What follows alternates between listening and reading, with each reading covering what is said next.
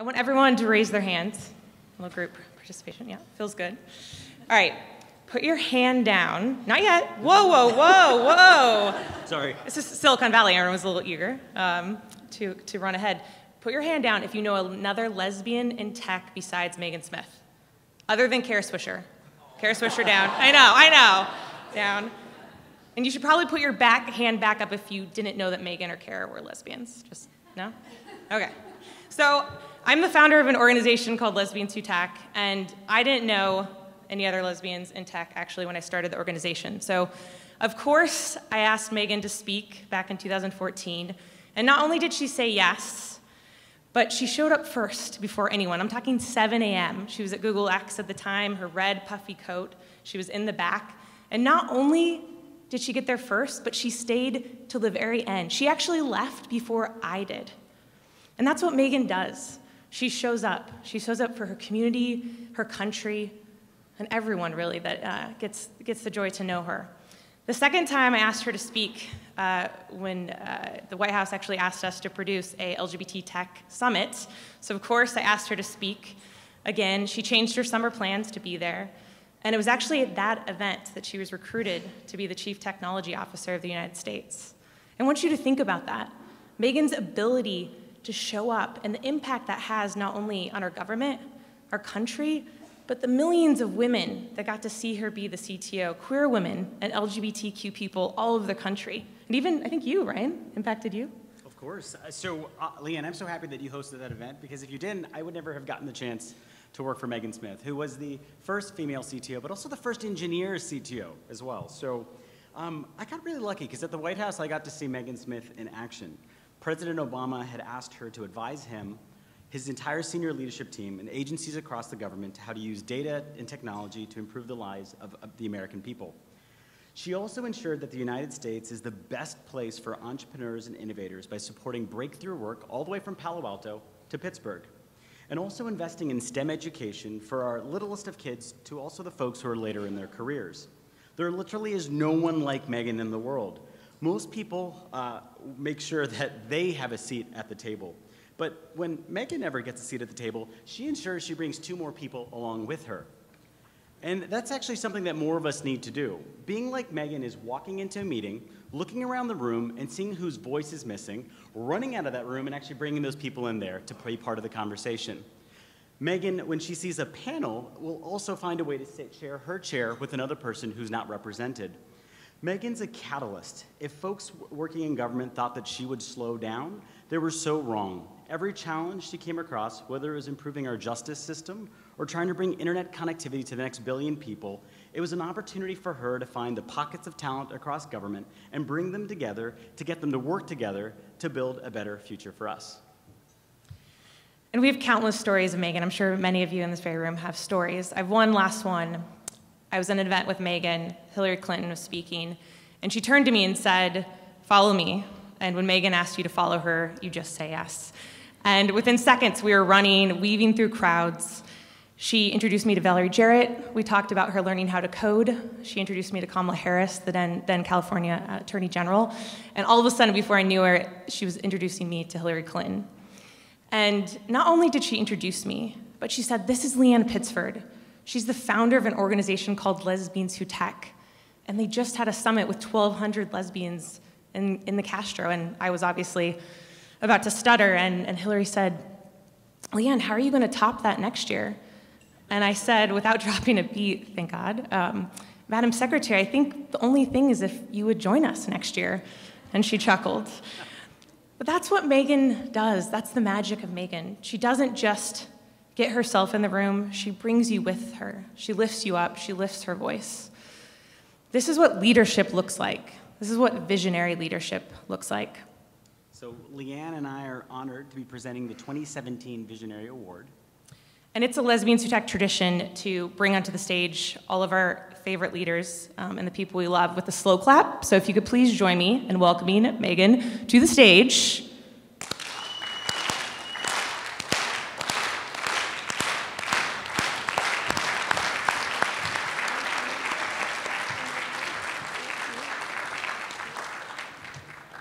Hello. Wow, it's incredible to be with you guys. Thank you, guys. To the forum. Thank you for recognizing me. I wanted to talk to you guys about 3 things. And maybe the first one starts with getting off an airplane from Tokyo, the first time I came to Silicon Valley. I went and I crashed at my friend Steve Perlman's house. And I started at a company called General Magic, which was way early beginning cell phone company. It was probably the beginning of smartphones. And in that early experience is everything about our valley, which is apprenticeship, journeyman, master experiences that we have. And I got to work with the most extraordinary team, as each of us have as we've come here, and we learned. And one of those folks I want to bring in the room is a guy named Wendell Sanders, who had worked at Fairchild. And between Wendell and his son Brian, I think they've had a chip in almost every Apple product ever. And the heritage of getting to work with those masters whose shoulders we stand on, and then we grow from working with them, is what this valley is all about. You know, and these amazing people, the 20-somethings of Silicon Valley, some of the ones I work together with are like Andy Rubin and Tony Fadell. Tony had driven from Michigan, love of music as a DJ, love of tech, you know, went on, of course, to make the iPod with Steve. Andy Rubin is Andy Droid Android. Amy Barnett, Piero Midyar, we all young 20-somethings, and that's that experience that we have here of coming, you know, we were in Dog City, which is that building in Castro Street in Mountain View that people would see the lights on at all hours. Phil Goldman, Zarko Draganek, and we were in there working on our passion projects, as we do as young ones in the Valley, as the apprentices. And we got to work with extraordinary giants. I got to work with Joanna Hoffman, Susan Kerr. Every graphic that we see is Susan. Bill Atkinson, Andy Hertzfeld, all of them, and it passes down through all of us, and every single person in this room I know has, you can think of the people you learned from. So it's in the community of Silicon Valley that I just want to sort of be proud of us and be thankful for, and hope that we can bring that all around the world. The other thing to notice is that early on in the gay rights movement in the 90s, a guy named Michael Signorelli was writing a book about the closet, and he was writing about Hollywood and the oppression there, and DC and the oppression in government, and New York and the oppression in media. And Tom Riley, who founded Planet Out, which was a company that I ran, said, Michael, you're leaving out a chapter that's called The Silicon Solution. And it was about how Silicon Valley was so embracing of the gay community, much more so than other communities.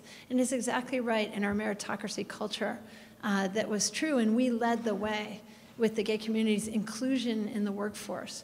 Apple, AT&T, and others, IBM, were really giants there. And many of the leaders from Apple, Elizabeth Birch and others, went on to found the Human Rights Campaign, sort of rebirth with the equal sign logo, and brought sort of Apple's branding culture into civil rights. So, you know, we really are at that heart. Tomorrow, Tim Cook will give the commencement at MIT, and it's nice to be with Neri because our motto at MIT is mind and hands, mens et manus, and the secret word et core and heart. You know, Carnegie Mellon says the heart is in the work. And it's in the passion and the intensity and the love and the wonder that we all thrive here in the Valley. It really matters a lot. The second area that I just wanted to touch on is, you know, Todd Park is here, who is my fellow CTO, second CTO of the United States. And that experience of our government. A lot of people don't know the history of the United States with science and technology, but President Washington started the Army Corps of Engineers. It was called the Corps of Eng, and it was founded with the Continental Army. The very first penny ever created for the United States of America in 1792 said, "Liberty, the parent of science and industry." It was done by Franklin, Washington, and Jefferson. So we have this deep history of science and technology, and we were honored to be able to be leaders in this time. One of the challenges we have is that we've gotten really separate, government and tech, and we've gone apart from each other, and so we were able to begin to bring that back together. Of course, government has amazing technical people like the NASA team, the NIH team, but the day-to-day part of government was missing all of us. And it's interesting because you think in Silicon Valley the engineers rule, and probably the communications and policy people are at the bottom. But in government, it's the opposite. In fact, in government, the engineers aren't even in the room. They're in the vendor land. And we want to buy everything from outside, but we need to have a few Surgeon General equivalents who speak that language so we get the architecture right in the room. And so we were able to bring policy people who were technical, we call it TQ, like Tech IQ, in the room for the conversations on net neutrality and cybersecurity and others. We didn't have computer scientists at the main principal table prior to this work when we were making decisions like that, which is crazy. So we were lucky to be able to do that. And Todd started the march into Silicon Valley. We brought over 500 people with Jen Palka and others who structured the United States Digital Service, the 18F team, which is also all around the country, the Presidential Innovation Fellows, of which Ryan was one. And these teams are all of us rotating in government and having a term of service to build the kind of things that you can do at Amazon and Facebook and Google and Twitter and Dropbox, but in our government for the American people. And it's the most extraordinary service work to be able to do. You know, you can get your Visa card if you lose it in 2 days, but you get your green card, you have to wait 9 months. So all that stuff needs to go away, and we have to be awesome and design with for our veterans, for our foster children, for all of that. And so we were able to do that. We also did things like TechHire. The mayor of San Jose was here. TechHire is just using code boot camps to get more Americans into the 600,000 jobs that pay 50% more than the average American salary. We were just in Appalachia with one of those programs. 1,000 coal miners tried for 50 slots. And so they were graduating, and we had the congressman from here, Southern Silicon Valley, Democrat freshman, and the congressman from Appalachia, very senior Republican congressman, sitting next to each other, rebuilding Silicon Valley, Silicon Hollow connections. Silicon Holler, if I say it right. So thinking about how we continue to upgrade this country and be as great as we have in each of its times was part of the work that we were working on, and it was an honor to get to do that.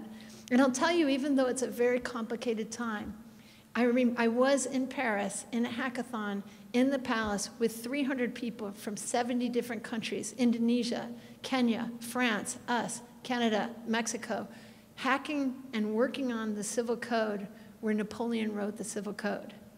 So there really is digital, open, data-driven, collaborative government coming. And we're getting into communities of practice, and it's coming, it feels like 1997, 96 in the internet. That's about to groundswell out of the governments, and it's an exciting time, and I encourage everyone to get involved with that. The last area I wanted to touch on has to do with everybody in, which is how do we field the whole team? How do we get everybody to have the kind of creative confidence we feel that I felt after I got off that plane and got mentored into this community? You know, that kind of South by Southwest feeling. And it doesn't have to be about money. It could be about art or film or tech or whatever it is you passionately want to make. But how do we have everyone feel creative confidence? Because the Dalai Lama wrote about people feeling unwanted. You know, and that's a division in the world right now. Some people feel like they're in the game, and some people feel like they're not. So how do we reach out and make sure everybody can do what the Muskogee Creek Tribe Head Start programs are doing with robotics for 3- and 4-year-olds in Oklahoma? You know, how do we make sure we get that done for everyone? And a friend of mine, Megan Stone, was running the Malala Fund, which we started because I really believe in entrepreneurs, and we came up underneath Malala because she knows more about how to fix girls' education than I do. And Megan was saying there's stuff that's inside the building, and there's problems that are outside the building. And I think that one of the things we've been doing with diversity is treating it as an outside the building problem when it's actually inside our building. And so the more we do to include people and figure out how to debug our culture so it's not so intellectually combative and dismissive of certain people, the more we'll succeed. We know that diverse teams make better products. They make more revenue. They make extraordinary things. How can we put ourselves in a position where we can have more people, women equally with men, people of all races, in our teams, in our companies, and how do we take responsibility for that as an inside the building problem? So we did a lot of work on that, and I'm proud of how far we got. The last thing I'll end with is just when you ask and you broaden out, we were lucky to work with the United Nations at the beginning of the ratifications of the Sustainable Development Goals, the 2030 goals. We put up a web form. We convinced the UN to do this. They're like, what? put up a web form. We said 1 month before ratification, let's just ask the world not what ideas they have, but what have they already invented that's a solution in progress or fully formed in some region. Who would come and give a 3-minute lightning talk 1 hour after we ratify and we begin solving the Sustainable Development Goals on the same day we ratify them as a world? In 2 weeks, we got 800 submissions from 100 countries. People all over the world are already doing justice work. There were teams teaching law in prison in Uganda. There was a team flying drones to plant 1 billion trees a year, rapid reforestation. There was a team building a floating fab lab in the Amazon. And one of my favorite ones in the last year was one that's really quite extraordinary, and it really speaks to Neri's point about thinking about adjacent things in art. And it was a team doing signal processing to listen to what the whales were saying. And they believe that within 5 years we'll speak with whales. Sooner. Which is just such a wild idea. And so it's from all corners of the globe came this flow of ingenuity and innovation. And so how do we make everyone feel like that passionate thing that they would love to work on includes technology, as one of the pieces of the orchestra or parts of the orchestra that we'll all play. So thank you so much for this award, and thank you for being the house that built me here in Silicon Valley.